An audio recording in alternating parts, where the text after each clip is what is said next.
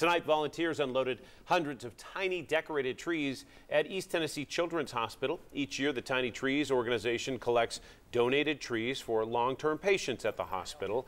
Volunteers will deliver those trees to patients staying 2 nights or more during the holidays, and they also get to take them home.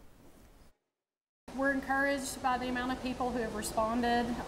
It's been just very delightful to see the program grow year after year, and we're just so thankful for those that continue to contribute to us every year. And this marks the 9th year for that program.